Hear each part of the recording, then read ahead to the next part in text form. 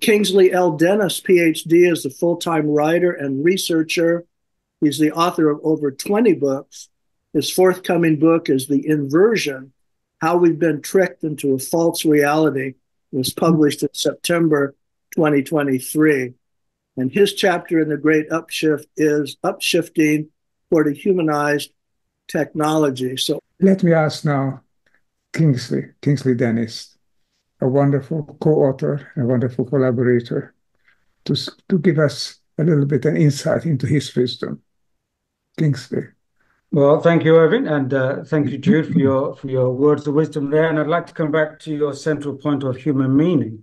When Ervin Laszlo and David Lorimer asked me to contribute my thoughts on the subject of technology, I was both pleased and I thought quite awed, because technology is one of the most looming subjects of the day. And at the same time, I thought that I would be amiss if I didn't also look at the shadow side of technology. Because I think everybody here and everybody around the world is very much aware of this kind of growing mega machine, we call it, which is coming over the earth. And I'm always reminded of a poem, a book-length poem that was published in 1987 by the English poet Heathcote Williams, called Autogeddon, writing about the impact of the cars.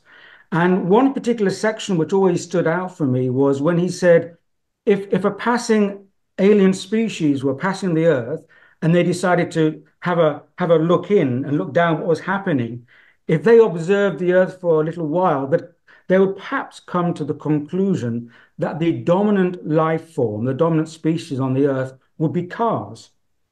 And that the humans would be like a fuel cell, because we see the cars stationary. A human would get in and the car would move. As soon as the human got out, the car would stop. So the conclusion is the dominant life form is the cars, because they're everywhere. Everybody needs them. But humans are just a fuel cell. So I thought, well, if we advance that to today and we see this whole ecosystem of technology, both visible with all the cables and the infrastructure, and also the non-visible side of it, if that passing species were doing another pass by, they may come to the conclusion again that technology in the ecosystem and the algorithms and the AI, the artificial intellect, would be the dominant species, and that humanity is not centric. And I think that's the main point, is that we're being given a vision that perhaps technology is the salvation, is the answer. And therefore, we give it a dominant role. But I talk about the humanized technology, which means that the future and any relationship with technology has to be human-centric. And that technology cannot be the dominant role. And again, if we look at the world around us, we perhaps have heard of the Israeli historian Yuval Noah Harari. And he has a very prominent platform. And he has said the major issue of the future is that there's going to be an underclass of irrelevant humans. And I can't think of anything more demeaning or dehumanizing than that statement. And he actually says, he wrote that in his work, he said, we may see a future of downgraded humans trying to work upgraded computers.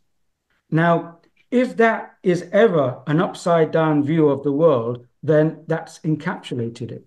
I mean, what's so inspiring about the Upshift project is that it puts the humans first. Anything else that's around it is there to facilitate human becoming. And of course, the center of the human becoming is our consciousness, the consciousness that we imbibe and that we project, what we receive and what we transmit, because technology is always going to be a reflection of the human condition. Now, if we have these computer companies working with algorithms and artificial intellect, putting them out there and saying, go across the internet, collect all the data you can get. That's how we're training the AI and the algorithms. We're training them because they're going out and they're looking at human behavior. What are we giving them? Now, if that's how we are feeding them, the old computer saying goes, garbage in, garbage out.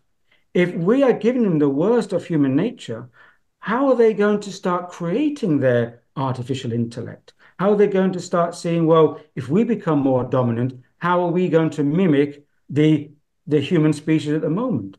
So you see, the upshift is not going to come from technology. It's going to come from the correct, moral, ethical, value-driven human future and human behavior. And then that gets emanated and projected into everything else around us, into our infrastructure and environment. So any artificial intellect is going to see the best of us and to learn from that. But it has to put the human first. And again, we outsource. We are so used to giving away our dependency by outsourcing ourselves. I feel now we've come to the threshold. We could call it the precipice, but it's a threshold of where we're going to go from here.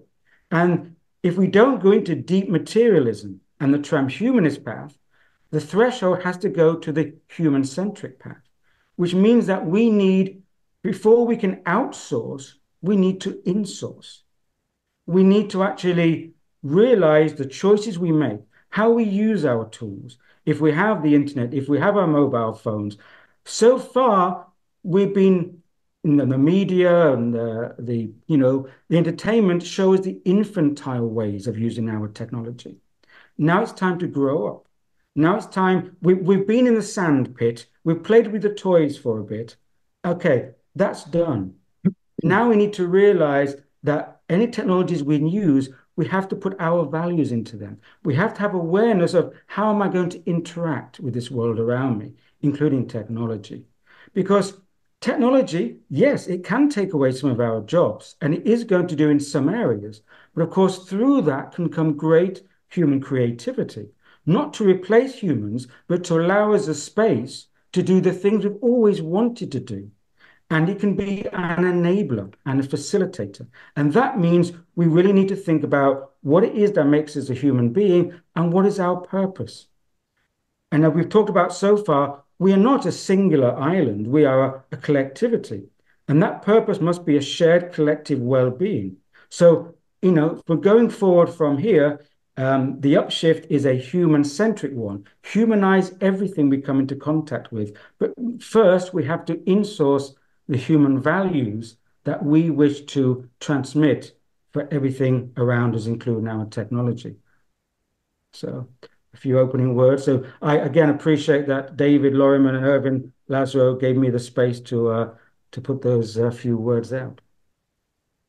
Thank you very much, Kingsley. Wonderful, wonderful. Well, thank you to everybody. And after listening to everybody, it makes me feel even better to be a human being. It's sometimes we forget how wonderful and how important and responsibility is to be a human being.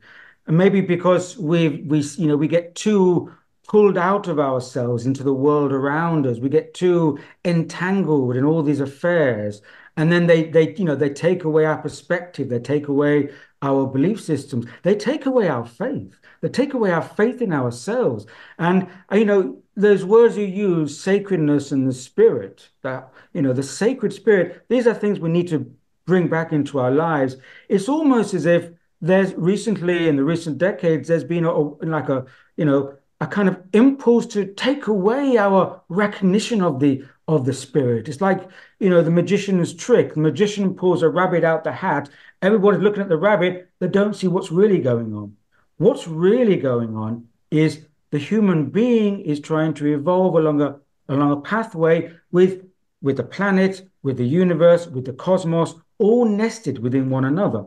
But because the magician's trick of technology and we have this, wonderful transhumanist future, we've been distracted.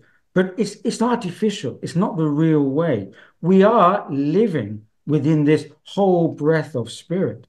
So when Ervin asked which direction is the universe going? Well, it's going into coherence because everything is trying to go home. We've come out into a reality of polarity and separation, because then, like all children, we learn to find our way home towards the unity, towards the source, towards the sacred. And we have to learn a lot of uncomfortable truths along the way.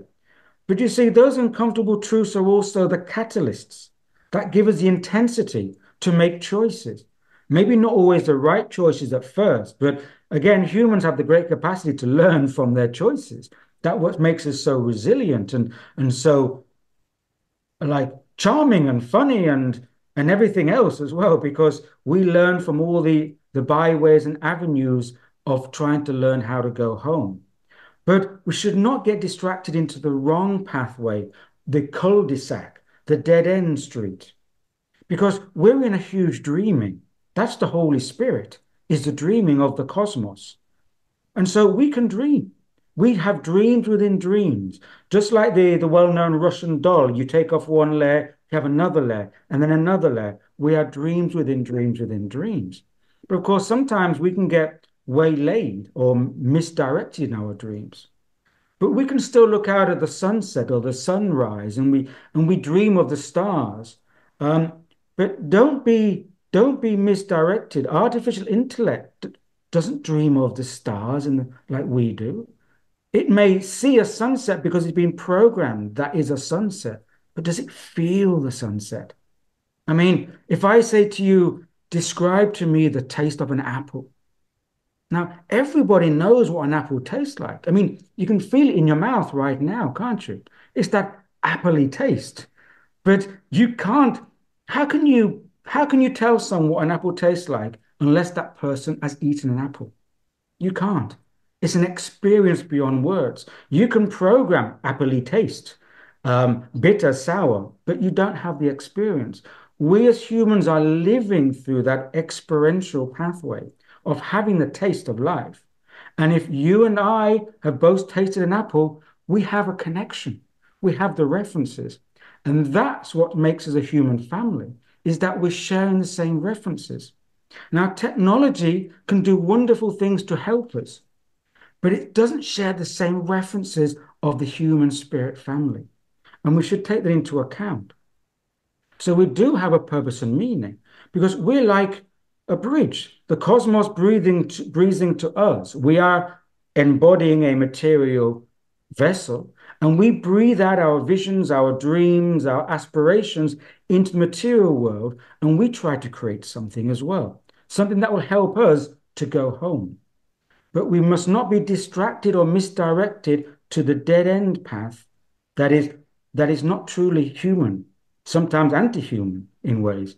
We must realize that, we have those references where we can put out the blueprints of what we are inside. Technology is a blueprint of our internal connectedness, our internal thirst to speak to one another, our internal thirst and longing to know, to learn, to be. But it's only a resource to help us to gain that experience for ourselves. And that is the truly pathway of where the universe is going.